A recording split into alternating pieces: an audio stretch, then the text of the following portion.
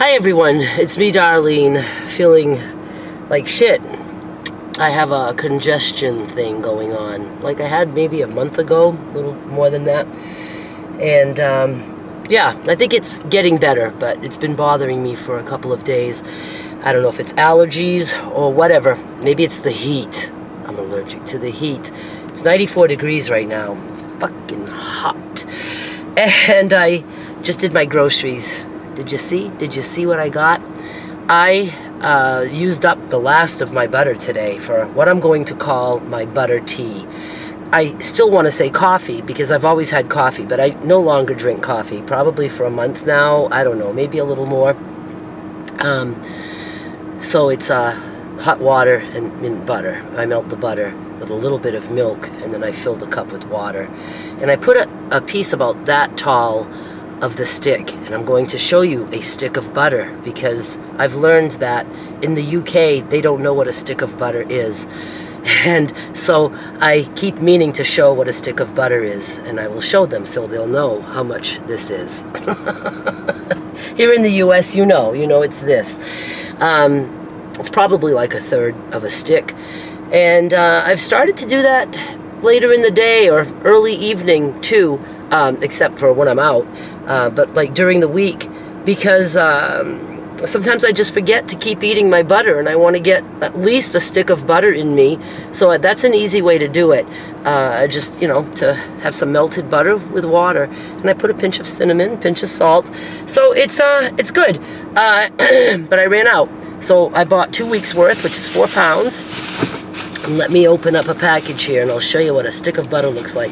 Oh yeah, and I stocked up on the London broil. I haven't had London broil in a while, and I'll give one to Derek. Nice big one to Derek, because he loves steak too. 1 or 2, I'll give him. And then I bought some ground beef, the loose kind. I have been buying just the frozen patties for months and months. I don't know the last time I bought a package of just ground beef, but suddenly I'm in the mood to cook that whole 3 pounds with tons of butter, and maybe freezing some of that cooked. But then I'll take one of my bowls with the cover and put that, if you put a lot of butter, and then I'll let butter melt on top. What happens is it's like butter bark or ground beef bark. I've done it before and it's delicious. And of course I keep all the juice and the fat from the ground beef. So I'll melt more butter until there's like a lot of butter. I mean, I could even cover the ground beef if I wanted. And then when that's in the refrigerator, it gets hard, and then you just break that into chunks.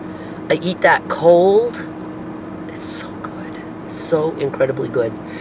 And I could have broken up a bunch of patties. The patties are cheaper, but I didn't feel like doing that. I just wanted to do this. And okay, so that's what I got for meat. And this is what a pound of butter looks like. It comes in a little box. Do you guys remember when I used to do, because I'm just thinking of this because I just did a thing about how to earn money on YouTube. Do you remember way back? I think I did it for 2 years. I used to do, I think I did like an earnings update twice per month. I really do. I think I did it like mid-month and then for the whole month after that month. And I used to tell you guys everything, all the analytics, and a lot of people hated that. I used to say how much I earned and how many subscribers, and people used to hate on me because they said nobody needs to know how much money you make. And I wasn't making jack shit back then. I think in those 2 years, it was way at the beginning, I don't think I ever reached 1,000 a month back then. It might have been like maybe 800 or something. I don't know. I don't think I ever went over 1,000 in that 2-year series. But then I had certain people that's the only videos of mine they would watch. They were there just for when I did those updates. And one of the updates were my top 10 countries. And that was kind of interesting. The top 3 were always US, UK, Canada, except sometimes UK and Canada would swap places. Obviously US was always first, and that was interesting. I had stopped doing that at some point. I don't know why, just probably got tired of it. Okay, so I just thought of that because it's the UK people who don't know what sticks of butter are. I'm sure other countries don't know either, but I'm not familiar with how butter is sold in other countries. So you open it up, and you have 4 sticks of butter that looks like this. You take one out, and this is a stick of butter. Oh, this is a pound. So each stick is 1/4 of a pound. Each stick is 8 tablespoons, and they even mark that for you in case you're cooking and you want to just cut, 3 tablespoons of butter. So I cut a piece about this tall. So yeah, about 3 tablespoons. So 1 stick isn't even enough for 3 butter teas for me. When I get that little end piece, I just, add from another stick. And this is what I eat every day, at least this, sometimes a stick and a half. At the beginning, I was pounding down 2 sticks of butter per day, and I just seem to forget to do that now. I would still do it, I just seem to forget. It's not because I'm disgusted by it. And here's how I do it. I take a stick of butter and I completely unwrap it. I leave it on the wrapper on a plate, so it's unwrapped in my refrigerator.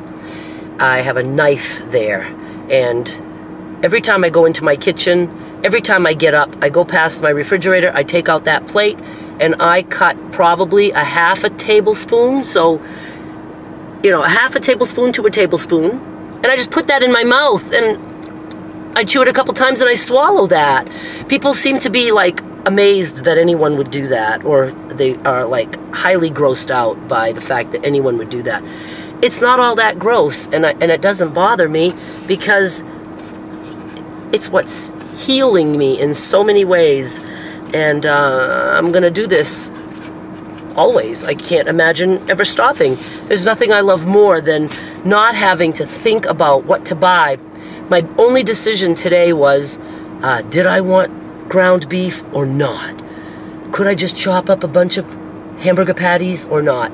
And I took the easy way, and I bought the ground beef. And my delicious London broil. What I do with the London broil is I will cut them in half, freeze them separately, because I can cook a 1/2 steak and slice all that up and cook that, and then I add hamburger patties and stuff, and I still have a rotisserie chicken in my refrigerator, so I like a variety sometimes, so I don't need to eat a whole steak. But if I were to, have lunch, I would eat a whole steak, because I try to eat at least a pound and a half of beef a day, if not still 2, but usually a pound and a half, except for the days that I absolutely do not need any beef, and I just did 3 days in a row that all I ate was butter. They call that a butter fast. I don't do it on purpose.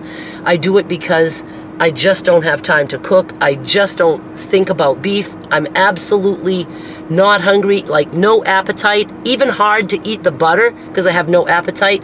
And it usually happens when I'm really busy. I went out Thursday night, Friday night, Saturday night, Sunday night. I'm going out tonight. Let's use that. I like that better than the thumb. To Derek's watch party. So, I'm just busy doing stuff. So I didn't eat anything Friday but butter. Saturday, nothing but butter. Try really hard to get 1.5 to 2 sticks in on those days, because I need the calories, because I know I'm dancing at night and I need my energy. And then Sunday I went out, but I did eat a little beef.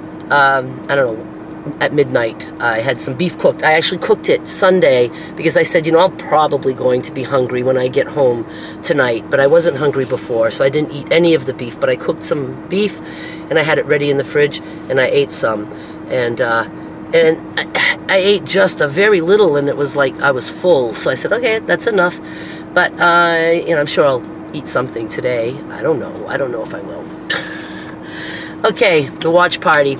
This is May 8, 2023, and we're going to be at Sidecar in Memphis at 7 p.m. for the Rhythm Section podcast, watch party and meet and greet. You meet me, you meet Derek, you meet Jeff, you meet a bunch of other people, and if you can make it there, please join us. And if you don't know us from being out at the bars or watching bands, absolutely come up to at least me, me, and say, hey, we're here from such and such a place, and we love you on YouTube. You don't have to say that. But if you do, say it really loud so everybody hears that. Let us know that you watch my videos, Derek's videos, the podcast, whatever. Okay? One of these days, I'm going to get somebody to come in and surprise us. I would love that. I am getting more of a local following, so that's really cool. And is there anything else I wanted to tell you?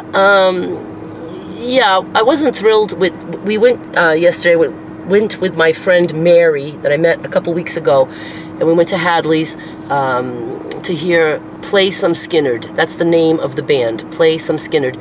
And I like Leonard Skinner. I can't fucking talk.